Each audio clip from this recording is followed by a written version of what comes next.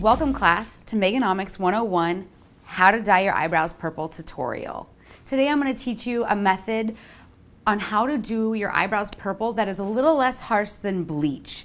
I'm going to be using Wella, a capful of Wella 740.5 mixed with a capful of 30 volume cream developer, which is better than a regular liquid developer because it's going to minimize the drippage and getting it into your eye.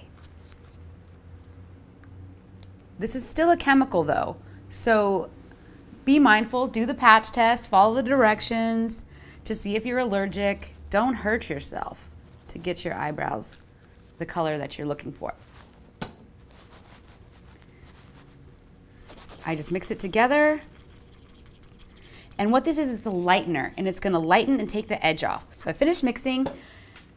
Make sure to clean your eyebrows off before you start. Any excess makeup or oil or residue can alter the color. So I just go ahead and take a makeup wipe before applying the color. What I do is I take one of my spoolie brushes and I really pack that color into the brush. And what that does is it's going to enable me, especially if your eyebrows are very thick and unruly, to really pack it in.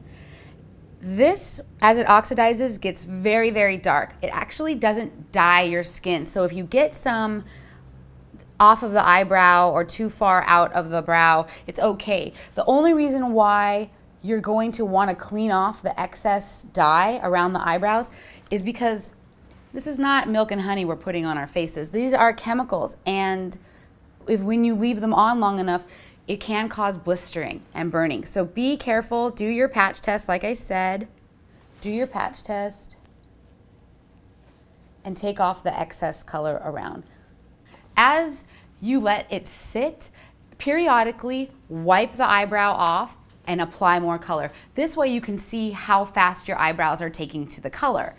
It can take anywhere from 5 minutes to a half an hour depending on the thickness of your eyebrows. If you've done this a few times and you know how long the color is going to take, still keep reapplying more color throughout your waiting time. Because as this oxidizes, it's going to get air bubbles and you'll have patchiness, or parts of the hair are not going to take. So just keep reapplying as the time goes on. So right now I'm checking to see how my eyebrows have taken, and some eyebrows are thicker in one part of the eyebrow than the other. So it is always good to take it off periodically to check where they're at. And in the areas that are thicker, to apply a little bit more. And sometimes maybe the ends weren't properly covered in dye, so you just gotta focus on. And again, always keep reapplying. When you've reached your desired level of lightness, simply wipe it off. Now we're ready for our dye. I'm using Beyond the Zone Color Jams Purple Passion. You can use any color of your choice, but this one was at Sally's for $6. I'm gonna go ahead and just put a little bit in my porcelain bowl, a metal bowl, a glass bowl, and not a lot because I'm just doing my eyebrows. Note that this will only last you a day or two. Because you're washing your face, because the hair is not as long to hold the color, this is only going to last you a couple of days. So I go ahead and I'm going to use a lip brush or some type of synthetic brush. I'm not going to use my spoolie for this. I want to be very, very accurate, and I don't want to get excess dye around the eyebrows.